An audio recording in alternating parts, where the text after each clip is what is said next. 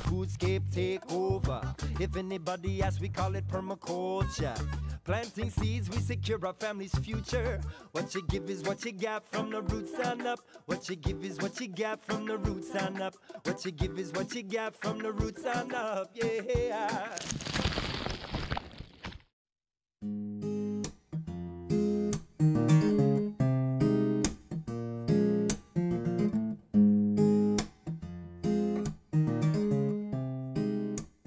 Welcome everybody, my name is Erika Kuhr and I am from HIP Agriculture. And here in episode 1, I'm going to be giving you guys an introduction to the locavore cooking series. And in this cooking series, we're going to be featuring the foundational starch crops that grow so well in Hawaii, that are nutritionally dense, and that I've been playing with in my kitchen for years. So what I'm going to start with is a really favorite that looks challenging, but it grows so easy. Whether you have not very much soil, dry, or lots of rain, this is yucca or cassava. And then a foundation to Hawaiian agriculture, and the staple crop that we just love here is kalo. We're also going to be looking at how to use plantains or green bananas. Sweet potato, which hopefully a lot of you guys have already been using and consuming, and you know, the really up-and-coming star within Hawaii agriculture is ulu or breadfruit. I really want to help you guys understand how to demystify and be able to use these things in all different forms. We are going to just go over the basics and the foundation of how you just pre-cook it, and then from there of peeling, chopping, slicing, or grating. It's going to be really easy. I want to share with you guys some simple staple tools that I use in my kitchen. I really love my tools, and having a good cutting board, a sturdy sharp knife, a good quality peeler. I have a couple peelers, one's a bigger one for the root starches and a smaller one, a box grater that has the thicker and the finer setting. Mortar and pestle is awesome for spices and infusing flavors. The Vitamix or a good quality blender works really great for what I'll be showing to use with plantains and making sauces and chutneys. And something that gets a lot of use is the food processor. Now we're going to be introducing you guys how to just prepare cassava. This was just dug up this morning. I like to score it, and there's this thicker outer peel that we're getting off. And do note that cassava is a main starch crop and food for so many people around the world, whether in Africa and Latin America.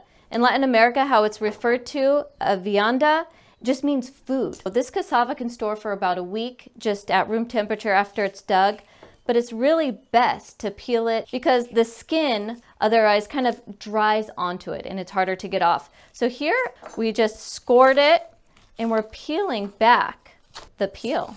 This part is never really cooked with it. It's always peeled. To store cassava, and if you have a lot of it with your crop harvest, you can store it in a bucket with water or a pot, and I change out the water every day or 2 days, and that helps keep it going for another week if you can't fit it in your fridge. So we have it like so. We're going to just boil it with some water, and we want to be able to cook it until it's fork tender. A lot of these big tubers that are fibrous can be dangerous, so you want to have your hands over, never underneath the knife. So I have some nice pieces here of the cassava, and we're going to just put them through the food processor. If you didn't have a food processor and you're making smaller batches, you could grate it.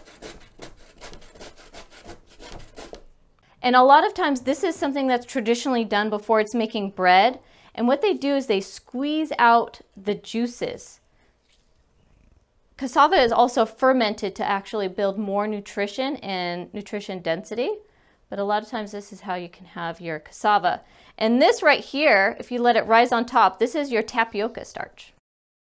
For ease and speed, we're going to use the food processor grating. So I'm just going to turn this on low.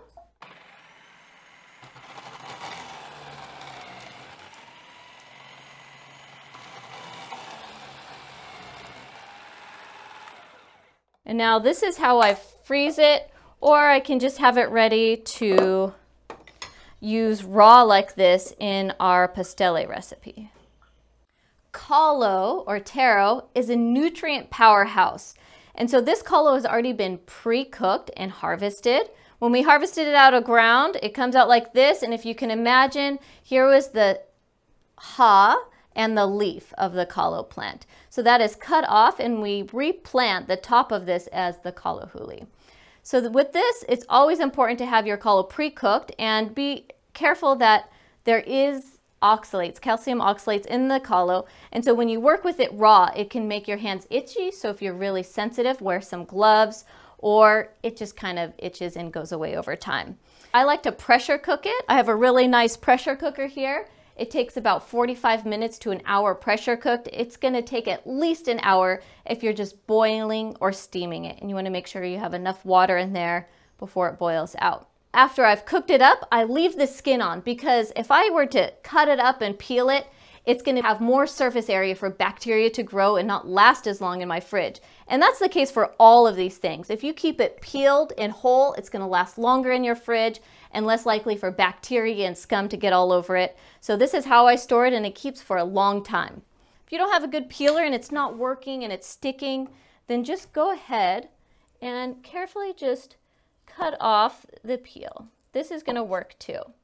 Now this is very different from what Katyana showed us in the other kalo episode where they're peeling it more traditionally by scraping the peel, and a lot of times that's done when the kalo is still warm, and that's really easy. Plantains. Plantains are starchier and less sweet than bananas, and they're higher in vitamin A, C, magnesium, potassium, and iron. We have 3 different ways that I prep my plantains. So the easiest step that you're gonna do is you're just gonna cut off the ends, one end or both ends, and stick it in your pot to boil it in a small amount of water. And this way that I really like this is that this is how it's ready to go, and after it's cooked, I put them in a plastic bag and put them in my fridge, and then they're gonna be ready for future use. The second way that I like to peel plantains is if you're trying to quickly cook them and you got dinner and it just needs to be served right away, you're gonna cut off each end. I'm gonna score with a butter knife. When there's sap and it seems sticky, a way to not get as much gunk built up on your knife or in your bowl is to add some oil. I add oil in my pan and then put water and the plantains in, and this helps be able to have less stickiness stuck to my pot or to the knife. This is how I blend it up to make a masa. And this is something you do for pastelles, for a little bit of the empanada batter, or even for the plantain pizza I'm going to show you guys later.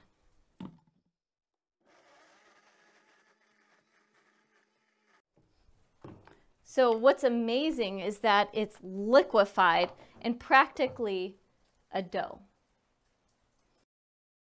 Here we are with sweet potatoes. Most famously here in Hawaii, we know about the purple sweet potato. And what's really awesome about sweet potato is that it's super high in beta carotene, also known as vitamin A, and packed with other nutrients and minerals. Sweet potatoes, also known as uala, can be used for all sorts of things, and the sweetness that imparts and that starchiness is a great starter thing to incorporate, especially with the children. So a lot of times how we like to cook sweet potatoes is whole. It's going to make it last in your fridge longer, and it's going to hold that flavor into it.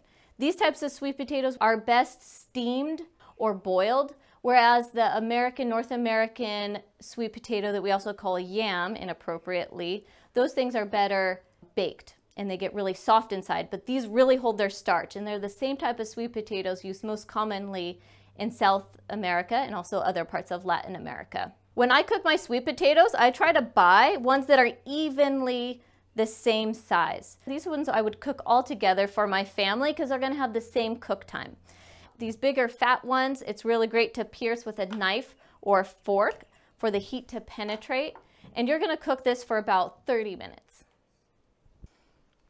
Ulu, or breadfruit, grows on a tree. It produces perennial year after year. The amazing thing about ulu is that it is nutrient packed. It's more nutrient dense than rice and potato probably combined.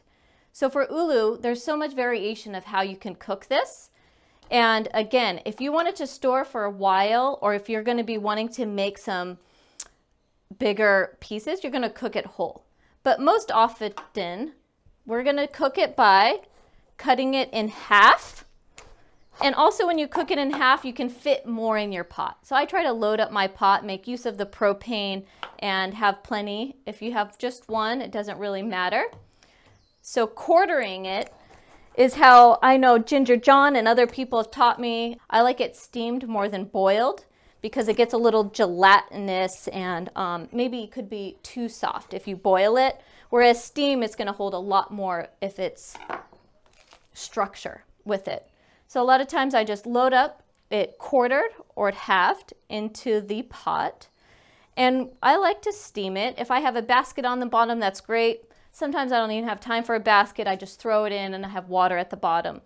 And this is going to need to cook for anywhere around 25 minutes to, if a full pot and it's really loaded, or just halves, 30 minutes to 40 minutes. You can cook it without the peel. Sometimes for my kids, I just appease them and take off the peel even though I like it. So I'm going to take the ulu and take a little bit of extra time by cutting it and cubing it, and having some vegetable broth or chicken broth on hand or coconut milk on hand. This is something that you can just infuse a delicious flavor and serve inside of your meal. I think the way that I fell in love with ulu for the first time was when it's cooked in the embers of a fire. So you can take a whole ulu, stick it in the embers of the fire, rotate it about an hour. You can then pull it out, and what's cool about cooking it whole is that you could just leave it in the fire overnight and get it in the morning for breakfast, or just serve it for dinner that time. Opening it up and having that fresh fire roasted ulu.